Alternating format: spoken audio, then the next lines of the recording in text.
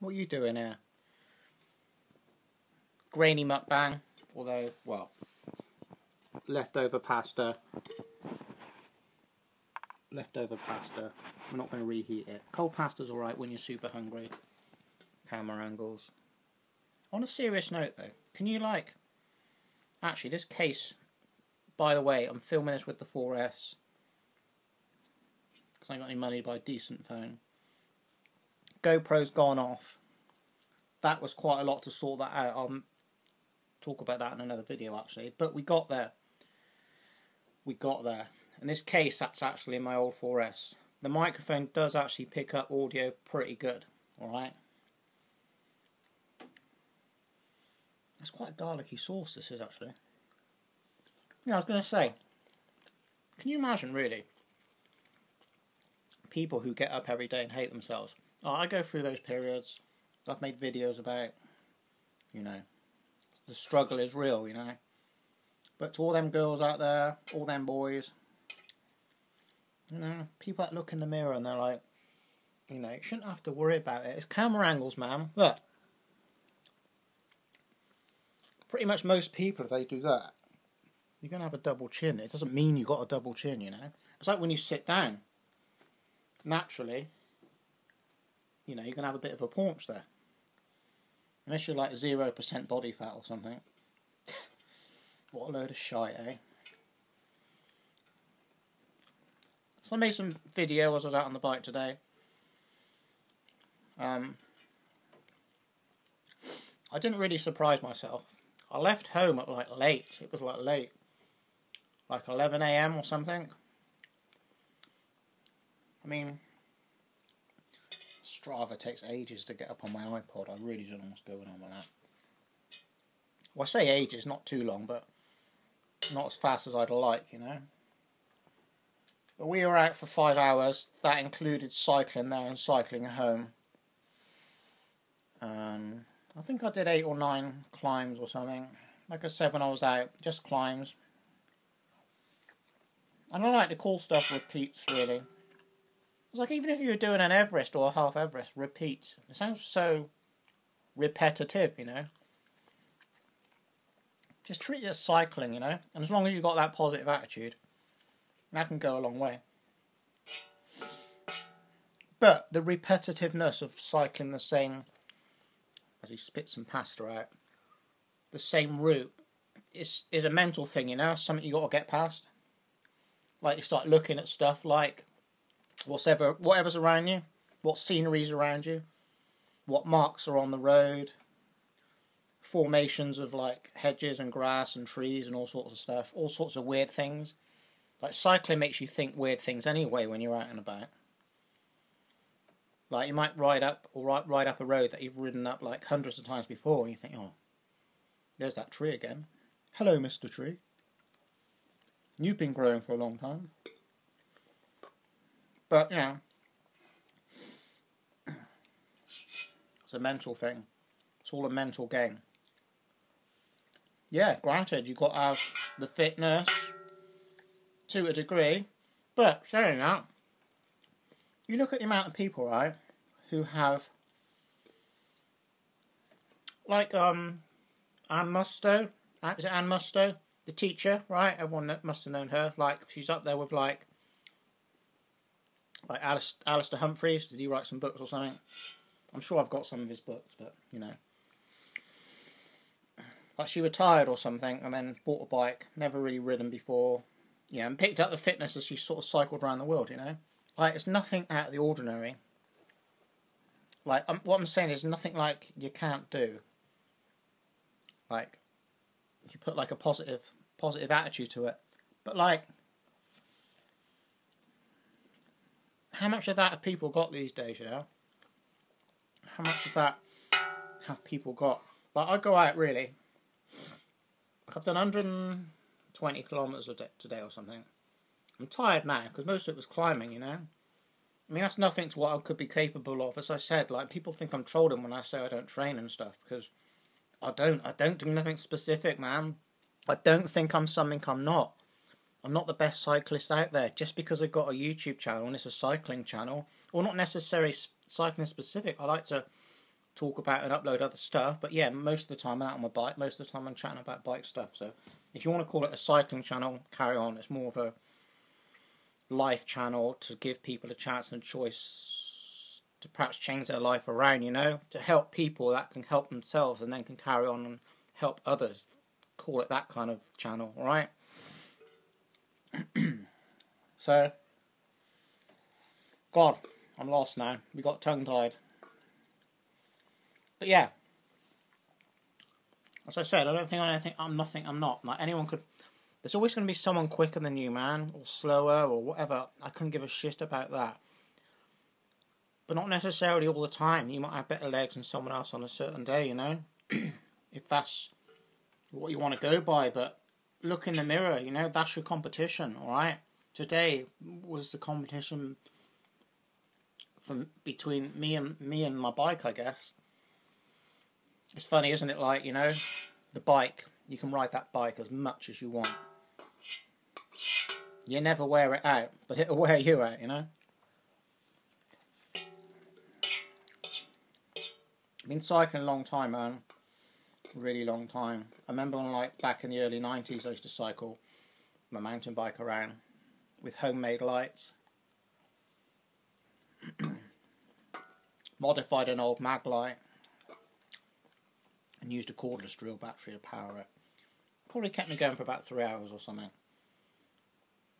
But cycling dips up and down with me. I lose interest so easily. I lose that like passion or something. But lately I've really got it back. Probably because I'm getting a bit of my fitness back again. To where I used to be 3 or 4 years ago. But again, nothing to where I could be. But it's because I've been getting out on the bike and just enjoying it, and the rest kind of just comes with that. You don't enjoy something, what are you doing it for? What's the point in doing it? Right? And that applies to everything, doesn't it? It can go a long way. You enjoy something and it's fun, and it makes you feel good. And after you've done that, you think, wow, man, I feel like so good. Like moving the body and exercising anyway, like it does make you feel good, you know. It's an addiction. I'm addicted to it, you know. I go out, I cycle, I tire myself out, I come home, I eat some food, I recover. You know, you got to sleep and rest and chill out. It's no good to like wear yourself out and do other things, you know. It's like you got to realise what you've done and you need to like recover from that. You can so easily burn yourself out, like not just from the activity that you're doing, but to carry on with other life, you know, things you do in life, alright? That's why you got to eat food to fuel yourself to do that. If you're not eating like good food and you're not keeping yourself nutritionally, nutritionally active, like with carbs or something, then you're just going to blow up, aren't you? I've been on the pasta lately because it's like heavy carbs, you know. It's like, it's a good carb hit. Better than rice and potatoes. I mean, I find if you're doing activity, like if you're going to go out and cycle 100, 200, 300 kilometres, get some pasta into you, like, you know, some good solid carbs. If you're not doing that much, for me personally, like rice and potatoes will kind of cut it, like, you know. You've got to be eating something as you're going to mess up big time, you know.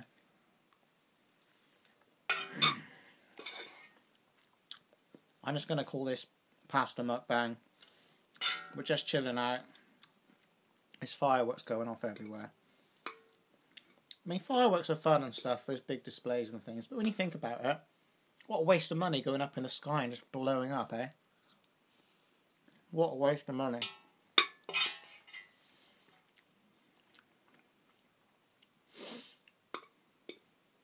This pasta was like so cheap, like 59p for like 500 grams or whatever it is, pack of pasta.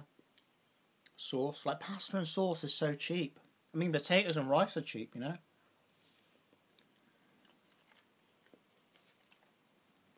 It's like, what else are you going to eat? What else are you going to eat if you're going to go and do like cycling or running or something? You know, it's so cheap, isn't it, to fuel yourself? Granted, like a few energy gels or some flashy bullshit energy drink on the side or something, whatever you're into. But it's so cheap, isn't it, to fuel yourself? Go out, cycle, slam some pasta, cheeseless pizza or something, make your own, whatever, order one, whatever. So easy. I'm going to down this pasta. Then I'm going to have some potato waffles in some bread rolls. We're going to eat that. A little bit of cheeky fats. Bit of Tommy K on there. Tomato ketchup for all you people that don't know what Tommy K means. And then I might have a cup of tea later on, because I'm a Brit.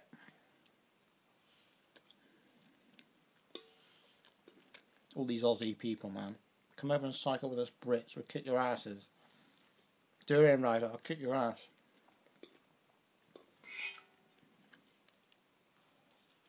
I'm not even doing anything, man. Not even eating as clean as I could, you know?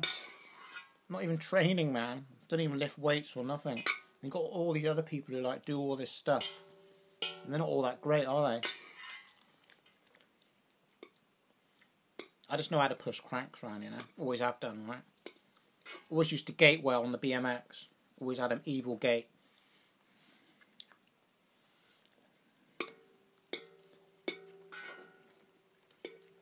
Again, never used to do anything. Oh, you're bigging yourself up, aren't you, peddling rule? No, man. Just saying how it is. Just go out, ride bikes. Nothing special. I tell you, all you people out there who are not vegan, or you're not really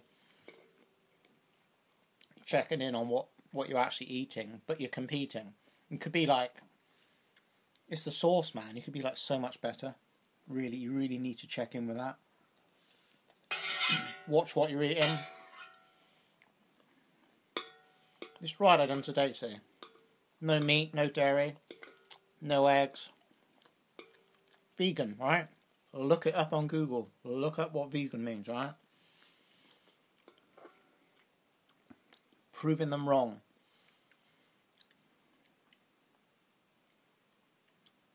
Give it a thumbs up if you like it.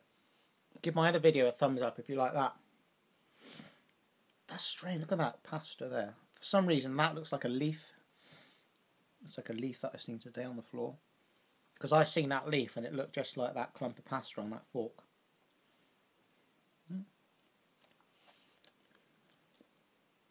See you later, people. Real videos for vegan people. Real videos for people that are interested in what I'm doing.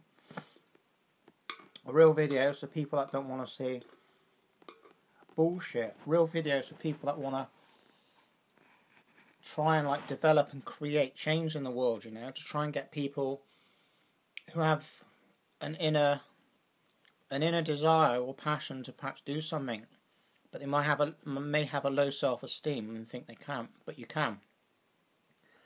A bike, and riding a bike can open up so many doors to people what you never thought was possible. It's a strange thing, man, it really is. Once you start tapping into health and fitness and getting yourself fit and feeling good and happy and healthy and energized, and start opening up your eyes to what's possible, what is possible, you know. See you later.